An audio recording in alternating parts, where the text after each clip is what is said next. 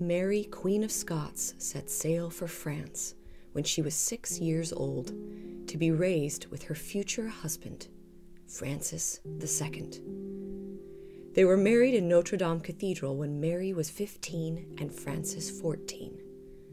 And a little over 2.5 years after their wedding, Francis's health began to deteriorate.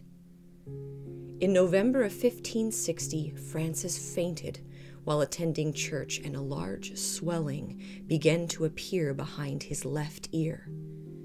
He began experiencing violent seizures where afterwards he would be unable to move and was completely unresponsive. Doctors soon began to report that they did not believe that he would survive. The newly crowned King of France would vacillate between horrible fevers, severe